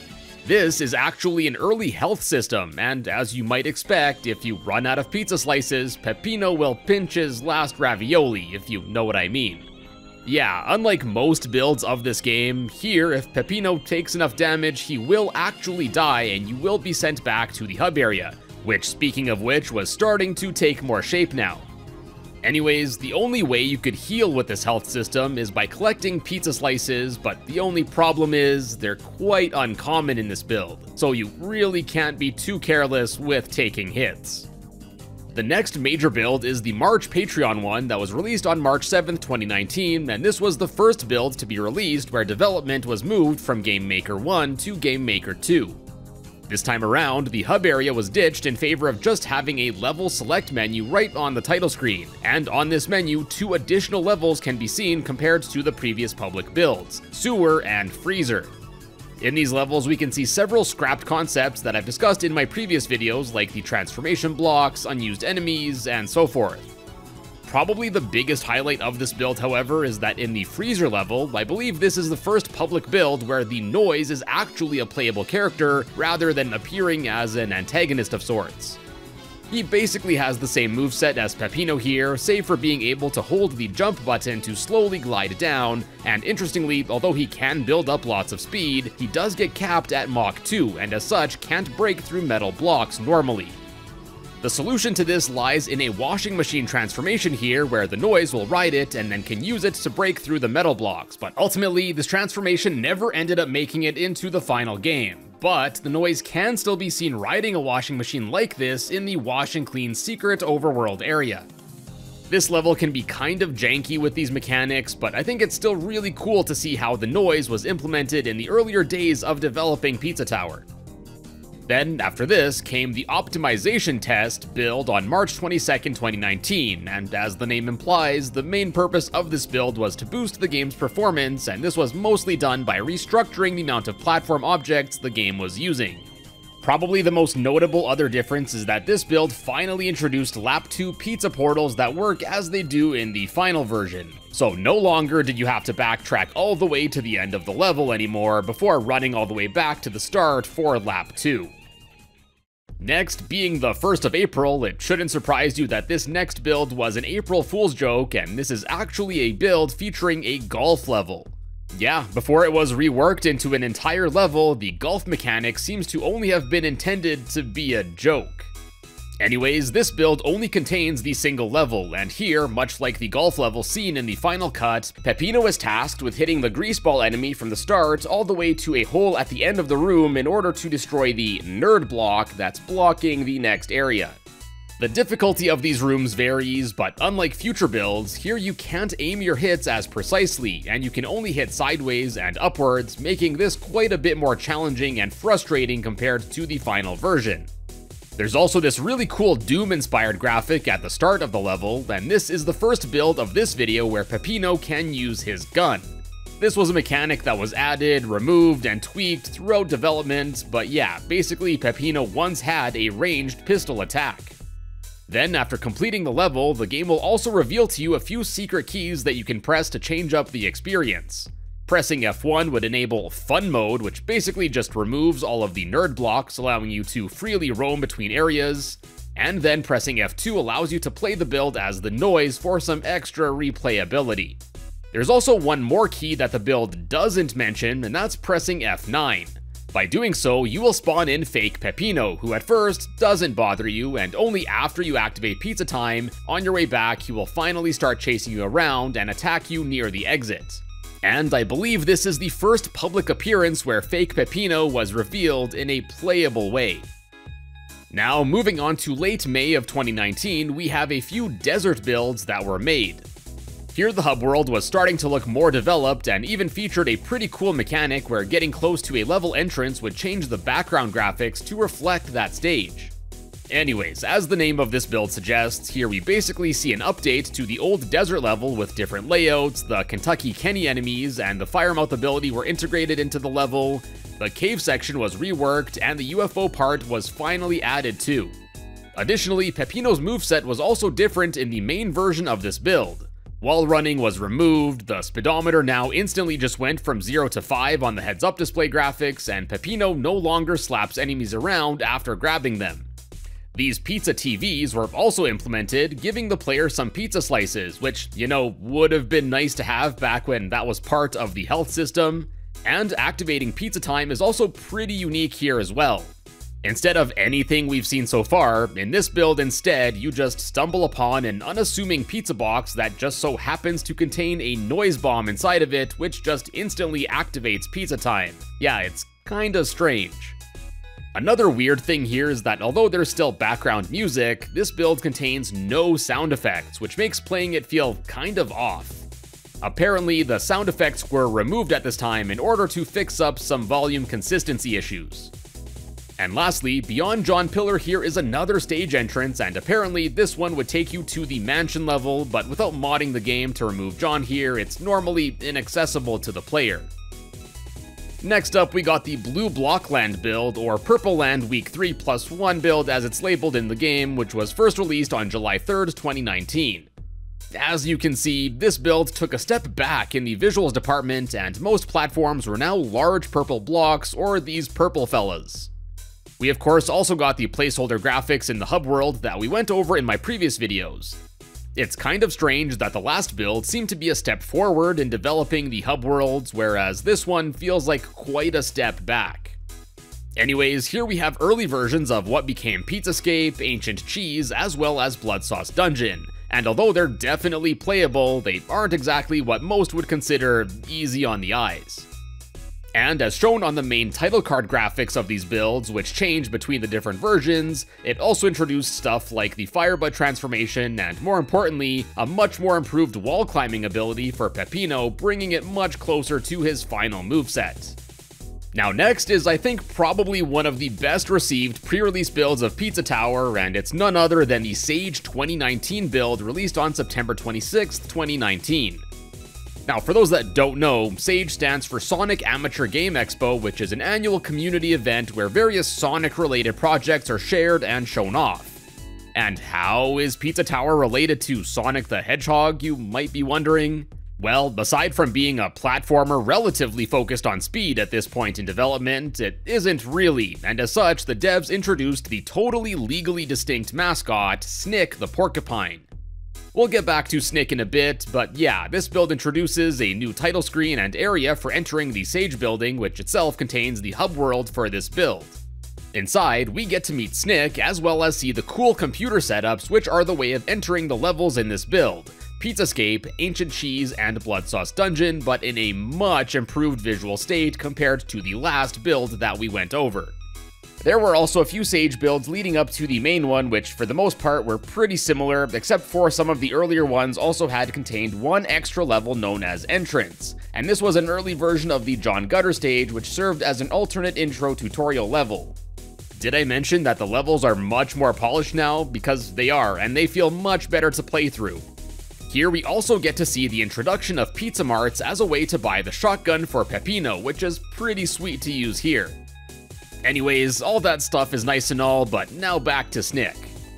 So, after completing all 3 of the levels in the Sage build, Snick's challenge would be unlocked, and this basically just had you running through each of the 3 levels again with a 10-minute limit, while Snick EXE would haunt you and chase you around in each room. And upon completion of this, you would unlock the ability to play the build as Snick himself. And let me tell ya, Snick is definitely worth unlocking.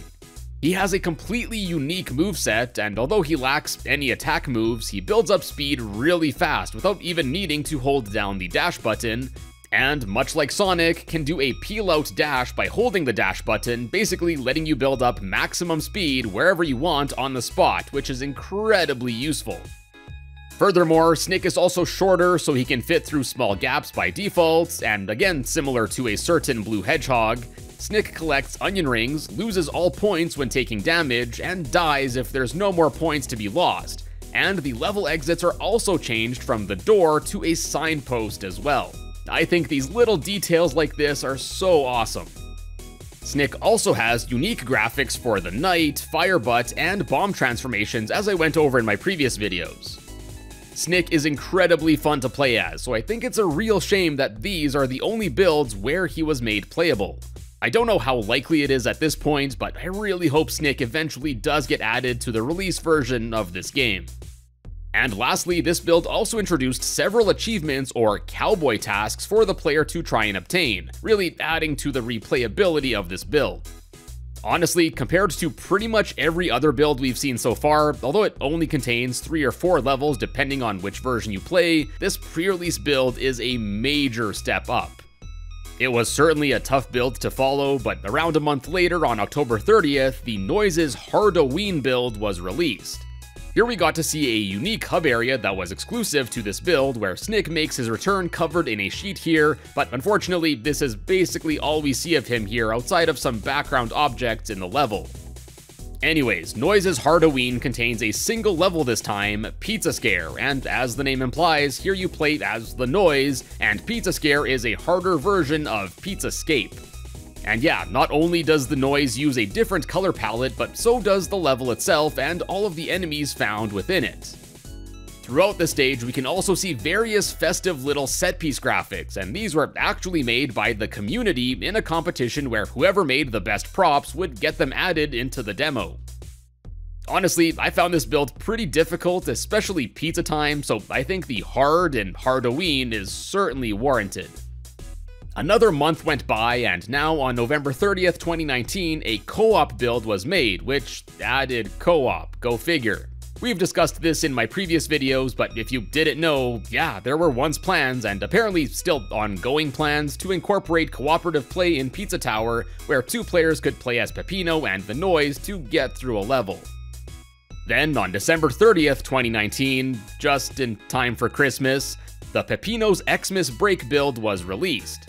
Similarly to the previous Halloween-themed build, this one features a Christmas reskinned level, this time for Blood Sauce Dungeon, known here as Stronghold. And just like Pizza Scare, this too is a more difficult version of the regular level, and here we also get to see various really cool level set pieces like enemies caroling, as well as a Game Boy Advance copy of Pizza Tower, which I thought was incredibly rad. And these, just like with the Halloween demo, were made by members of the Pizza Tower community as a part of another competition. Probably the highlight of this level though is that it incorporates a fight against the Noise exclusive to this build, where it was revealed that the Noise was Santa Claus all along. Essentially here, the Noise will pop up out of one of the 5 gift boxes on screen, and you have to rush over to hit him before he starts to move again. You're only given 99 seconds to hit the Noise 20 times, so you really have to be on the ball in order to defeat him. And then, after completing the level once, here you would also unlock the Noise as a playable character with, of course, a festive color palette, and you would also get a simple time attack mode as well. Overall, a pretty slick little Christmas build of the game. Now, moving on to the year where absolutely nothing went wrong with the world, in early January we got a few builds that were centered around reworking the Noise's moveset. The biggest change was that he would now use a pogo stick to bounce around and quickly build up speed. He was given a double jump, an ability to cling to a wall and jump off of it, and then probably the best addition is that after building up speed with 2 pogo bounces, he will start flashing, and then after pressing the dash button, he will utilize his jetpack, which basically works like an on-demand rocket transformation. Much like Snick earlier, this new moveset really shakes up the game, I find, so I think it's really too bad that this alternate moveset was eventually axed. Next up is the Cheese Dragon boss build from February 1st, 2020. Right off the bat, you'll notice that we got yet another hub world here, and this is one of the ones that I went over being left over unused in the final game in a previous video. Anyways, in addition to almost all of the other levels being available here, the Dragon Lair stage was also introduced, and this was initially intended to be a sort of boss level for World 1. Basically, after hitting a few buttons to spawn in some Power Ranger-inspired top-in warriors, this was a gauntlet-type stage that would feature various enemies, transformations, and such from the World 1 levels. The time limit for the stage is pretty interesting too. It's essentially broken up into 1-minute chunks, and after each runs out, Pizza Face will come in and steal away 1 top-in warrior, and only after all 5 are gone will you get a time's up and fail. So basically you do have 5 minutes-ish to complete the stage.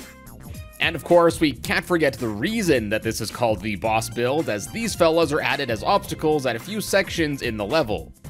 To defeat them, you simply just have to carry around and throw an object at them and they'll fly away. Although not a crazy addition to the game, I really like the design of these guys, but hey, at least they made their way into the final game in the old castle secret hub area.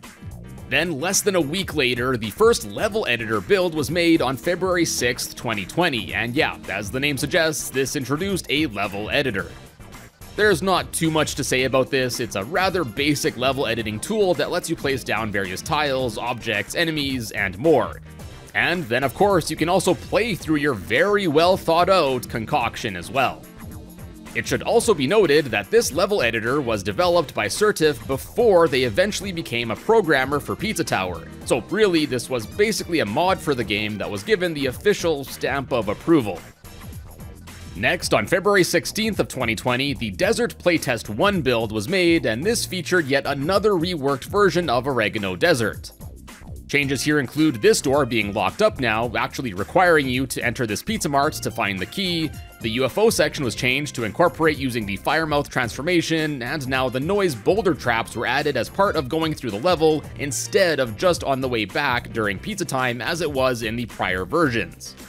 You actually have to use these boulders sometimes to be pushed through some platforms, so if you dodge them, you'll have to leave the area and try again, which can be quite annoying.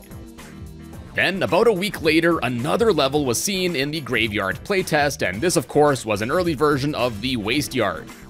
It's clear that this is a very early version of the stage, and it's very much incomplete, so much so that this build was actually eventually taken down by the developers. This level also introduces the first time in these builds where we see the ghost transformation that was originally obtained by getting blasted by the ranch shooter fella, and I guess since the tombstone graphics weren't implemented yet, they default to using other graphics like toilets, happy faces, and more. This build also re-adds Peppino's shotgun after it was removed for a while, so it looks like the idea of featuring it in the graveyard level was at least toyed around with. Anyways, much like the purple block levels from earlier, these levels aren't very nice to look at here. Next up, we have the Western builds from late April 2020, where the first two of these were the first ones to feature the Vigilante as a playable character. By the third Western build, however, both the noise as well as the Vigilante were removed, and the noise was even also taken away from the character select menu. And in addition to that, we got two more levels that were added compared to the previous builds that we've covered, an early version of Fun Farm, as well as Space Pinball, a level that itself was scrapped, but had parts of it reworked into Fast Food Saloon and Deep Dish 9. Then as far as the early version of Fun Farm, much like most of these early versions, it's quite different from the final one. At this point, there was seemingly a much bigger emphasis on puzzles and more precise platforming rather than just mostly speed. And we of course can't skip over talking about Mort, whose functionality was also quite different here. He didn't have a double jump here, and instead you could slowly glide down after holding the jump button. And you would need Mort here in order to break through these comically large 3D rotating cubes featuring the render of Mort from his PS1 box art. Hell yeah. Then, skipping over the second level editor build, since it's not currently publicly documented as I make this video, the third one was released on May 13th, 2020. Not much to really say about this one besides that in addition to adding some new objects and enemies and such from the levels developed since the previous iteration, instead of starting the player in the old World 1 hub area, here we are introduced to a new menu with an online aspect where you can make an account and upload your levels as well as browse those that others have made. Unfortunately, the servers for this have been shut down several years ago at this point, so none of that is functional anymore. Moving on, next are the Beach and Forest builds from early July of 2020, and I'll give you two guesses as to what these introduced. If you guessed early versions of Crust Cove and Gnome Forest, you win a free pizza. Highlights here include the beach stage featuring an idea that was scrapped where you would first start the stage in a ship, and then for the forest stage, this was a point in development before Gustavo and Brick were playable, as here you had to deliver Gustavo's pizza to the customers in the level as Peppino instead. Another neat thing about this build is that here it introduced the breakdance move for Peppino, which before being turned into a little neat extra meme for holding down the taunt button, was actually a more proper part of his moveset and could lead to Peppino rolling around similarly to the ball transformation. Late July also had the 4th and final level editor build, and just like the last one, this one too introduced even more objects that could be added. Not much else to say about it, so let's move on. Now moving several months forward, next is a build officially simply just known as the playtest build, but it has been dubbed by some fans as the pre-Jay Leno April build, apparently referencing a time before McPig briefly changed his Discord profile picture to a Jay Leno looking Joker. But anyways, this build was released on February 25th of 2021. Having like half a year of dev time since the previous build we went over, there are several differences here compared to the last one. We got a new title screen as well as several additional levels: Kung Fu, Space, City, Kids Party, as well as War, which here looks like it was originally planned for World 4 instead of 5 as is seen in later builds. As such, at this point, pretty much most of the levels seen in the final game were now included in one way or another.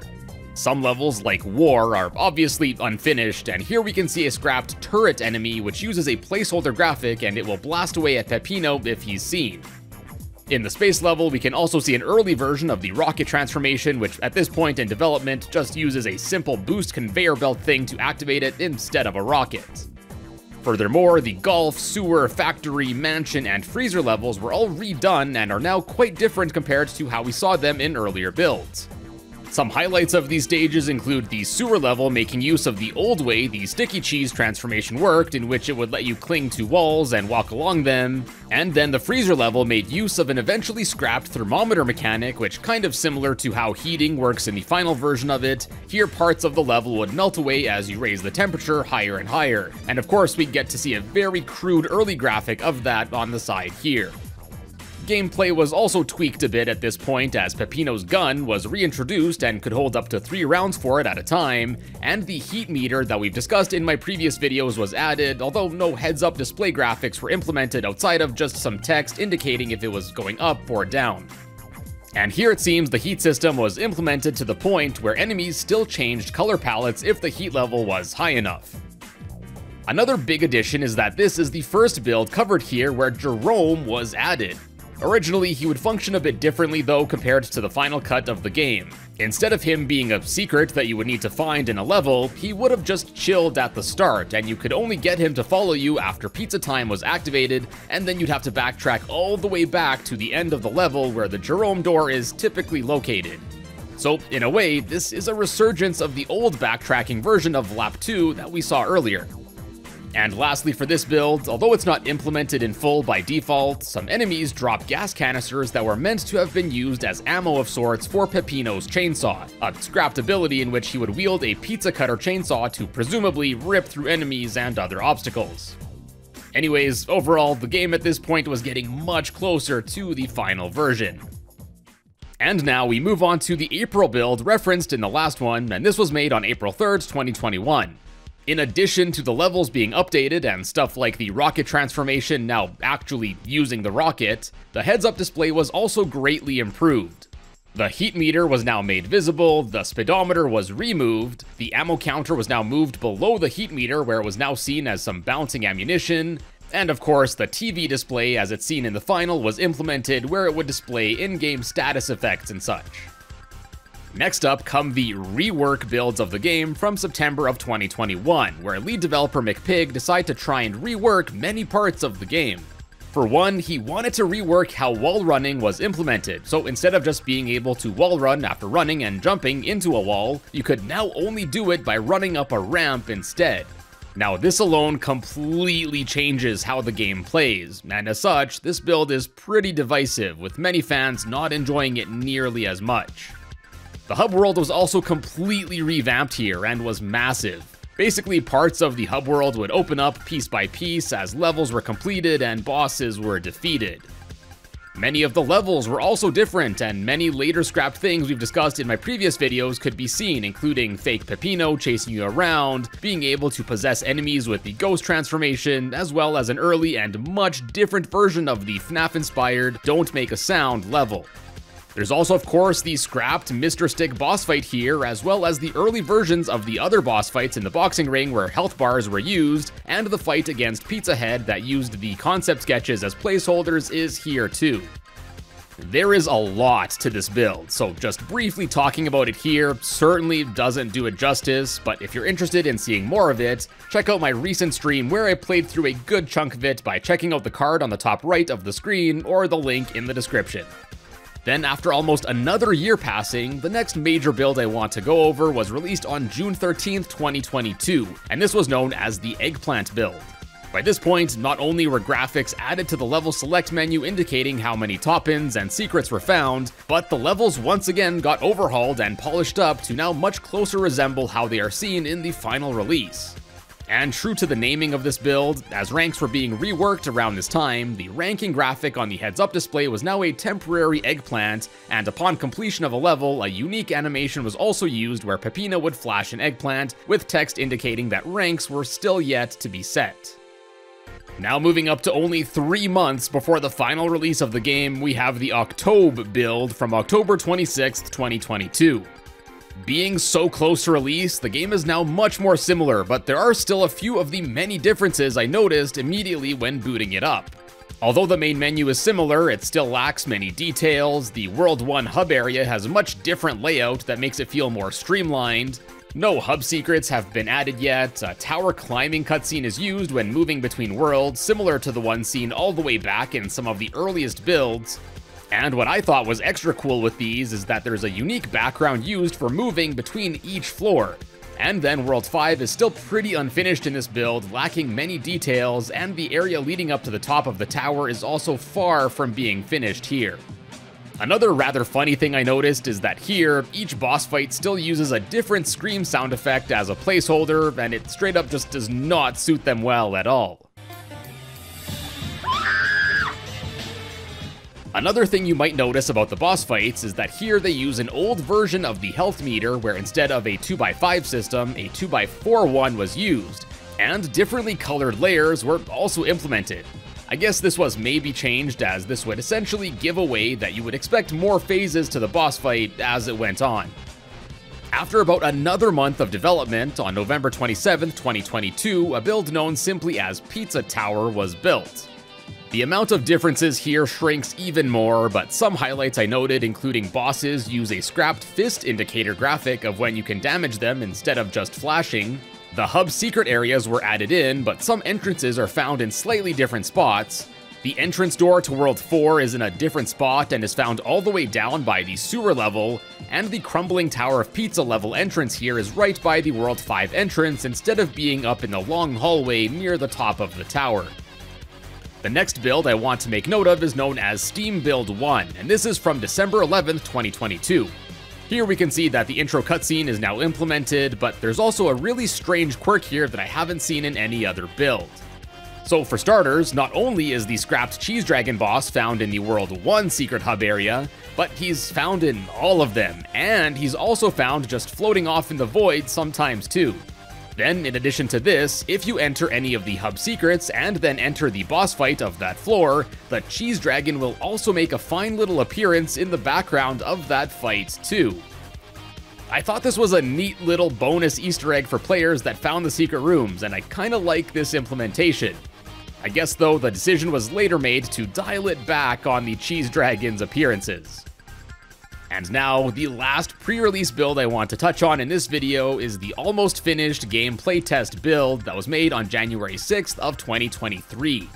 Things are now largely the same as the final game, seeing as how it was released only a few weeks later, but one thing that did stand out to me was this quit game graphic that was added to the title screen. This was removed in the final game, and I can kinda see why. You use that button to skip through the opening cutscene, so maybe it was deemed that some players would have inadvertently pressed the button and quit the game by accident. Oh yeah, and the John and Snotty approved graphics were also added in this build, which is pretty slick. Now there are a few more builds that were made after this one, but they're basically the same as the final release, so I think we'll call it here. I hope you enjoyed this little trip through many of the pre-release builds of Pizza Tower leading up to its release, making for one of the longest videos I've ever made. As you saw, this game had quite the development cycle. Alright, and now a bit of bonus content for those of you watching this compilation. There's still boatloads of stuff that I won't get around to covering, but here are a few more things that I missed in my videos. For starters, there are a whole bunch more graphics left over in the game that go unused. These include really basic placeholder graphics, one vertical magenta one with a red angle on it, and this was a placeholder for the cardboard tank enemy. And then similarly, there's this horizontal block that was a placeholder for a car. Then there's an early placeholder sketch of the horsey mechanic that's seen in the fast food saloon level, and this was actually seen in at least one of the demo builds. And then there's this placeholder sketch for the gabagool enemies. Then next, there are several enemy graphics that aren't normally seen in Pizza Tower. These include the Noisies jumping, which is a remnant from them actually being recurring enemies in the game rather than just part of the Noise boss fight. Then there's this unused animation of the Pinacools doing a spin move and then striking a pose, and this was apparently part of a scrapped behavior where they would do this to the beat of the background music in a given level, much like how some enemies jump to the music in the new Super Mario Bros. Games. Then there's an unused idle animation for the Eggplant Mobile, a death graphic for the Big Cheese enemy that's a remnant from older builds where they could actually be defeated, but in the final cut of the game, they're invincible, so yeah, this goes unused.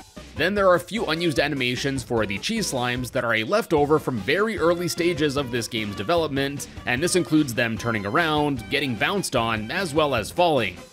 And then lastly, there are some leftovers from earlier versions of the FNAF-inspired Don't Make a Sound level.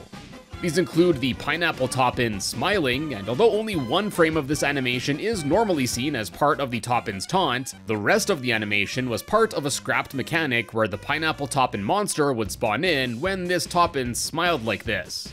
And then there are also unused walking animations for the mushroom and cheese toppin monsters that were seen in earlier versions of the level where they would be seen walking around freely in their respective part of the stage.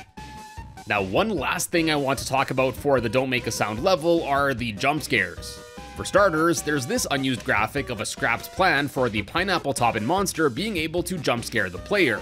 In the final cut of the stage, the Pineapple monster can't jump scare you and can only spawn in more enemies.